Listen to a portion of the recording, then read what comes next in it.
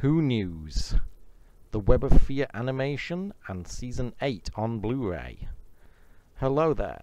The BBC has already revealed 2 titles that we will be getting on Blu-ray for Classic Who in 2021. First up is The Web of Fear, which will be getting its own individual Blu-ray release, including an animated version of Episode 3. The Web of Fear is a 6-part Patrick Troughton story featuring the Great Intelligence and the Yeti that was rediscovered in 2013 after having been missing for over 40 years.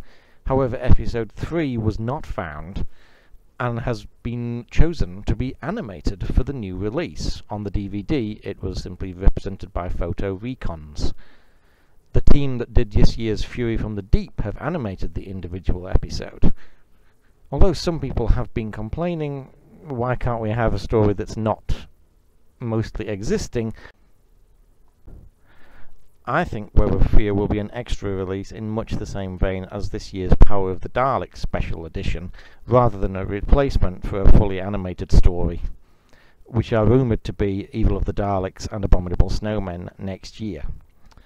The next release in the season Blu-ray set for Doctor Who Classic Who has also been announced at last after being delayed for some time, probably due to the pandemic. Season 8, Jon Pertwee's second season from 1971, has been revealed to be the next release for next year. This season consists of 5 stories: Terror of the Autons, The Mind of Evil, The Claws of Axos, Colony in Space, and The Demons, and also features Katie Manning as Jo Grant, Nicholas Courtney as the Brigadier, and the introduction of Roger Delgado as the Master. So there you go, 2 new classic releases for next year, already confirmed.